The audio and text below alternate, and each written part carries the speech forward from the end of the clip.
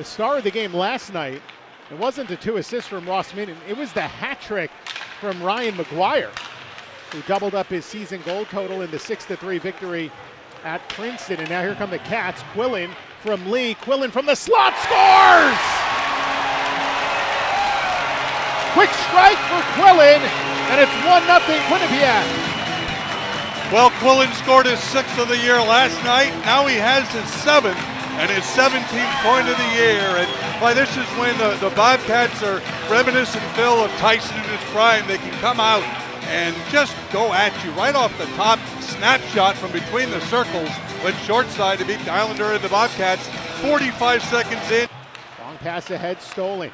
Lee ahead to Serbone. Serbone moving to his left to Marcellus. Pass across, score! And there it is! The first is a Bobcat for Zach Tupker, and the Cats lead 2-0. Well, Phil, I mentioned he'd like to get that to Bobcat, and he finally did. But what a play! First off, it started earlier with Jaden Lee breaking up a play in the neutral zone, as we see on the Cambria replay. There's Lee breaking it up. Look how quickly they move the puck. Pass right there, and then talk about unselfish. And Lee gets it back. Marcellus trying to move it ahead. Good work as it's taken in across the line. Colgate looking for an opportunity, a chance, and that's off the post. High slot, Bergsland fires, and they score. A screen set in the low post by Ryan Sullivan. That puck looked like it changed direction, and Colgate's on the board. Well, a much-needed goal by the Raiders there, and they had an opportunity a few moments ago. We thought caught iron again here, and then the rebound. They're able to fire it home. So with 16-19 to go in the second period, it's a 2-1 hockey game. And no, when you hear the post, and you're thinking kind of whoof as a goaltender, but you got to be ready. In behind the net, shadowed by Tellier. Colgate looking to tie the score. Wrist shot just wide, off the boards and taken behind the net by McGee. Unable to get it out. Now the Bobcats are kind of pinned, and a rebound opportunity. Colgate ties it up on the score by Rexine. Well, Colgate has come out a totally different club in the second period. In the first period, it was all Quinnipiac.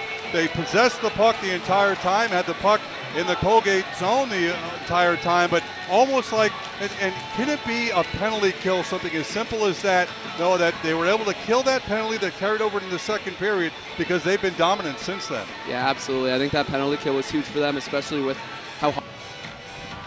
It is McGuire in on the draw, but the Bobcats control. Graff with it at the point, straight away to Lee. Across now to Andon Serbone. Serbone waits. He's got Graff on the left side now in the slot. Lipkin to Graff, score! 13 seconds, and Colin Graff on the power play makes it a 3-2 Bobcats lead. And you know, it's almost not fair. And I almost thought to myself, when the puck was in front, Lipkin. Anderson to Sullivan, back to Anderson. Colgate working the perimeter now. Sound down low, they score! The puck changed direction on its way in, just a little bit of a knuckle puck, and Colgate has tied this game at 3. Well, you've got to give the Raiders a lot of credit. Here in the second period, that's their 3rd goal after they were outscored badly in the and outplayed badly in the first period. What did you see there? Noah, a good setup, but certainly changed direction right there. Yeah, that puck was clearly tipped in front. That's really hard for Vinny. He does a good job of staying patient again and on his feet for that initial. He had a goal in the last game before that hat trick last night, so he has 5 goals in his last 2+ games. Bobcats try to strike quickly again. Center point, Moore lets it go, they score! Cooper Moore the blast from the center point, and Jacob Quillen tipped it at the top of the blue paint. It is a 4-3 Bobcats lead. You know, and I was going to say, to Noah, if you're a goalie, a field goal kicker, or a closer in baseball, you've got to be able to turn the page and move on, right? And I think as a team, you just gave up the lead again, no problem. You get a power play, and you score just like that. Their ability. Can't get it. Well, they do get it to center, but now with Steele. Marcellus to Serbone, leaves it for Pennington. Pennington in the slot, and a shot, they score! Marcellus fights it through the pads of Geilander, and the Cats are back on top by 2. Boy, what a find Marcellus has been, right? 7th goal of the season, able to get it past Geilander, and that might be one. Geilander has made some big saves, might want that one back, but really I think, Phil, was the quick release. You know, the pass right there from Pennington, and then the quick release, and Marcellus made a terrific stop. As there is Marcellus in front, Filion waits, try to feed it back across. Back to 5-on-5, Marcellus scores again! The penalty was over, but Marcellus doesn't care. It's now 6-3 Cats. Well, on a nightly basis, these last 6 games or so, it's 8 goals, 6 goals, 7 goals, 5 goals. I mean, they really have found their stride offensively, and Marcellus, part of it, scoring 2 tonight, scoring another goal last night, and now you're getting contributions from a lot of different guys, and that makes them a very dangerous team. Now, they're discussing something. They may go back and look at that shorthanded chance. There were bodies in front of that net. I got to imagine Mike Harder may call for a review of that. And there were bodies in front. Here's the thing, I didn't see the puck go in, but I didn't see the puck not go in, if that makes sense. There were a lot of bodies in front. Yeah, we couldn't see the puck at all. We couldn't see the puck at all, so I'm not sure in that moment what actually happened, if that one went in. And then eventually, the light never went on, the officials never said anything. I think that's what they're calling for.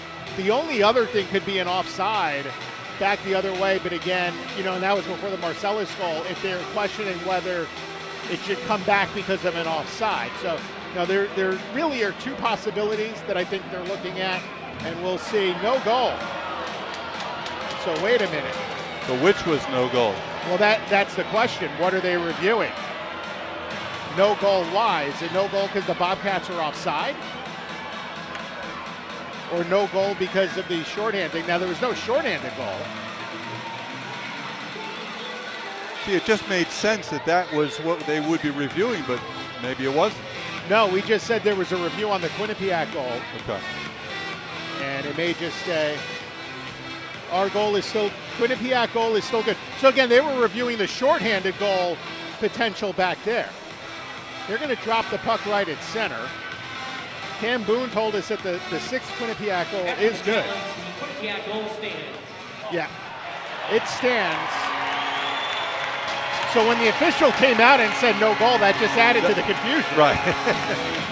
It's no goal, and we were right. So they were reviewing whether Colgate had scored on that shorthanded chance where they got bodies out in front.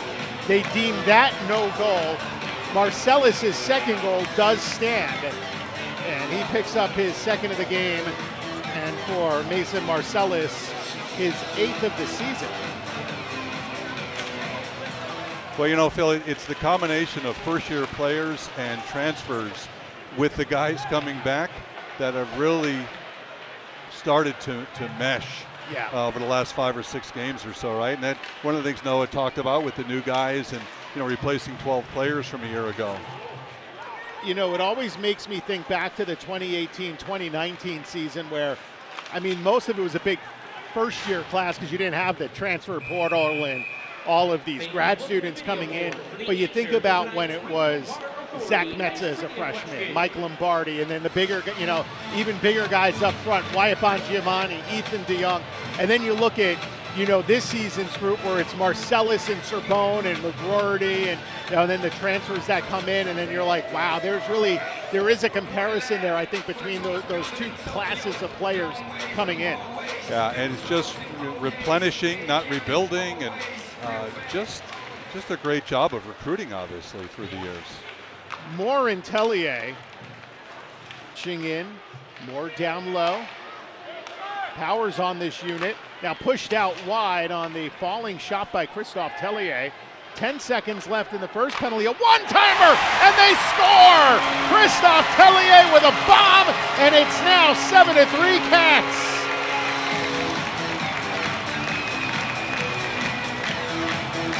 Well, Tellier set up on his off wing, was able to fire it past Geilander, and with 5:07 to go, 7-3 Quinnipiac And it'll be Moore picking up at least one of the assists, the primary. Puck loose at center, and now a giveaway as Colgate with a chance. Short-handed, they score. Dom Foglia, a short-handed goal, and the Raiders get one back. The Bobcats turning the puck over. And Sullivan made no mistake. Here's the turnover. And he slid it along the ice, 5-hole. Exactly, yeah, that was Sullivan. I thought that was 15.